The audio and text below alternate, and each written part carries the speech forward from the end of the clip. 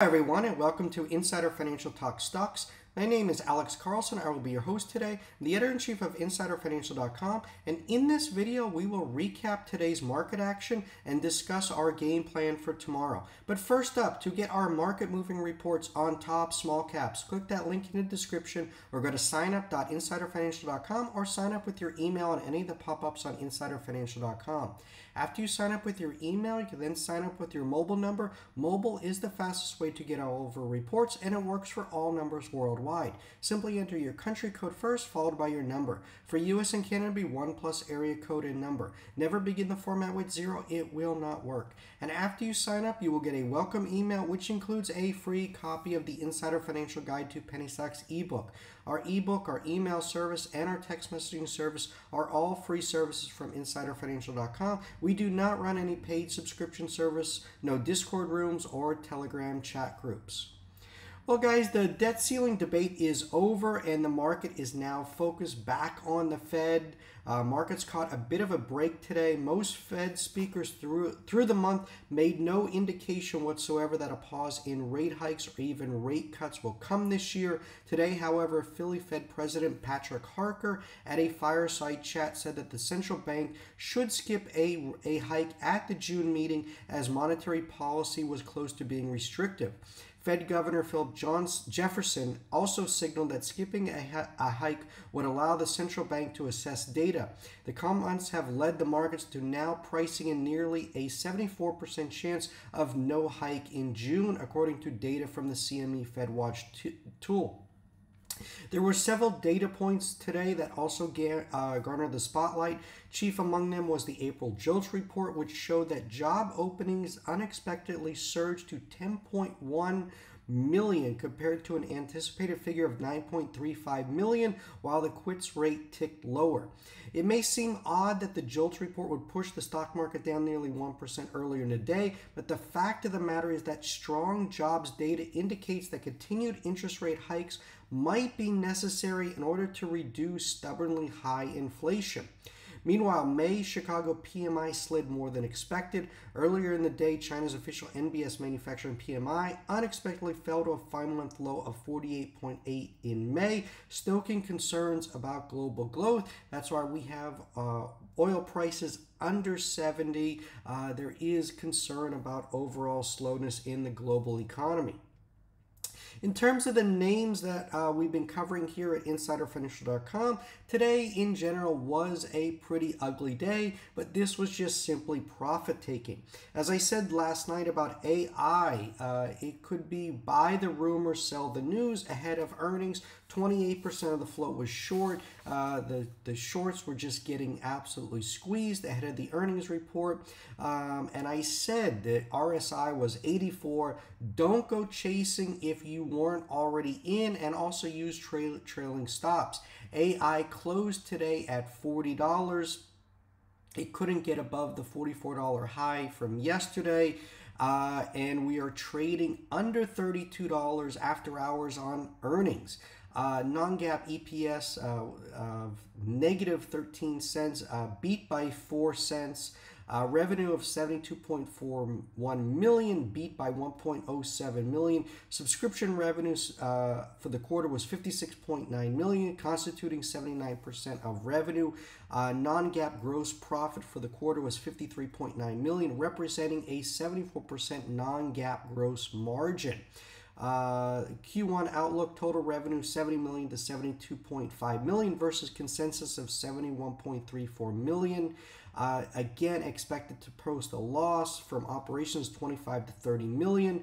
The 2024 outlook is total revenue of 295 to 320 million versus consensus of 265.79 million. And again, the company is forecast to lose non-GAAP loss from operations 50 to 75 million. So again, the company has a over $4 billion market cap, but it is losing money. So these are the things that the bears are going to point out. Tomorrow is going to be a down day. I think you're going to get a lot of week longs selling at the open.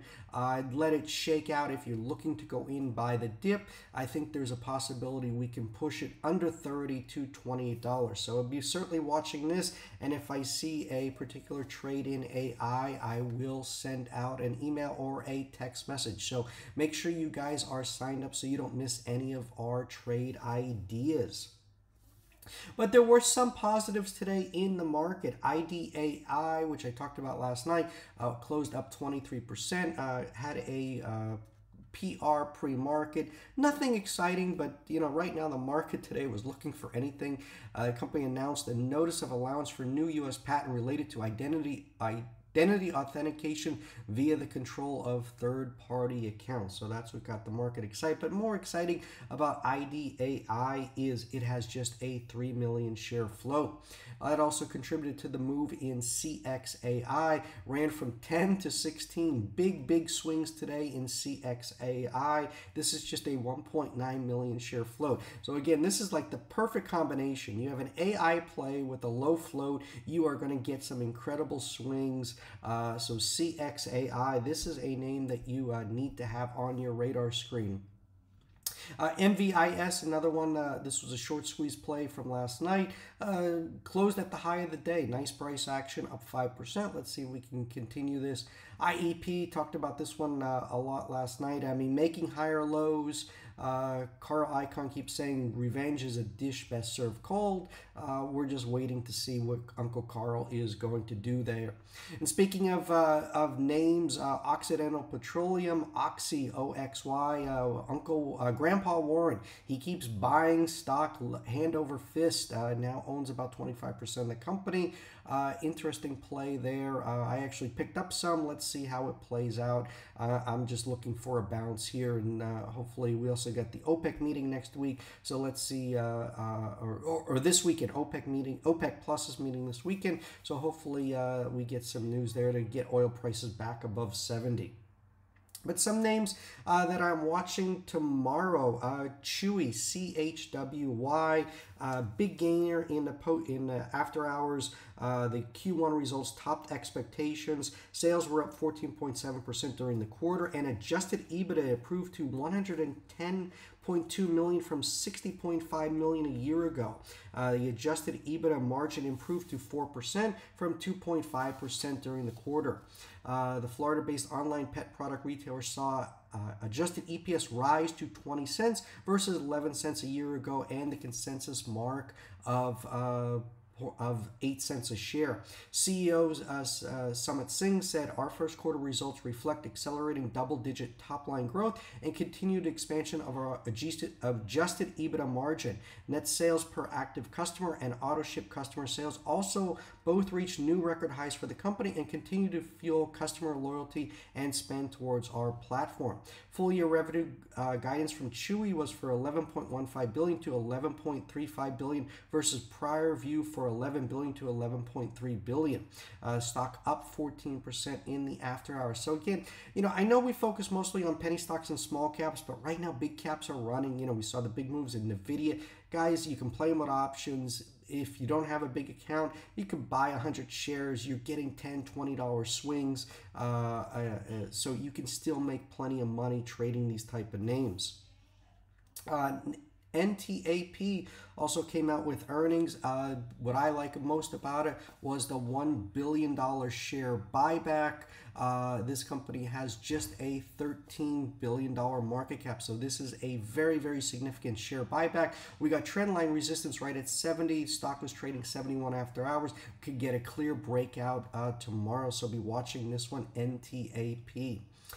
Next up is SOFI, SOFI, stock up 15% today. I think this one's going to keep running as the debt ceiling package negotiated by the White House and Republican leaders. Has advanced to the U.S. House for a vote. The legislation includes a provision that sets a definitive end for the pause on the repayments of federal student loans, which had started soon after the pandemic hit in 2020. As said in the bill, student loan repayments will start 60 days after the last moratorium extension. With the end of the student loan payment moratorium, demand may increase for SOFI's student loan refinancing services, which was a large part of the company's business for the pandemic. So again, this is a debt ceiling play. Nice price action in SOFI today, and I think this one's going to continue. Next up is GFAI, bounced off critical support. This is an AI name that I've been covering a lot, so keep this one on your radar screen. And last but not least, nice price action today in Asana, ASAN. Earnings tomorrow after the bell. This has been beating expectations the last few times, but what I really like about this one is this summer CEO Dustin Moskovitz, his insider buying program is set to kick in. His last major insider buy was last September at $18 a share. He bought $350 million worth of stock. This guy is a multi-billionaire. I think he's worth $10 billion. He's a co-founder of Facebook. Asana is the company he started after Facebook, has just a $5 billion market cap. Put ASAN on your radar screen. Earnings tomorrow after the bell. And guys, we are going to be doing a lot more research for our subscribers on under the radar AI and quantum computing stocks. To get any of our small cap reports, we cover low floats, short squeezes, recent IPOs, biotech FDA plays, AI stocks. Click that link in the description or go to signup.insiderfinancial.com or sign up on any of the pop-ups on insiderfinancial.com.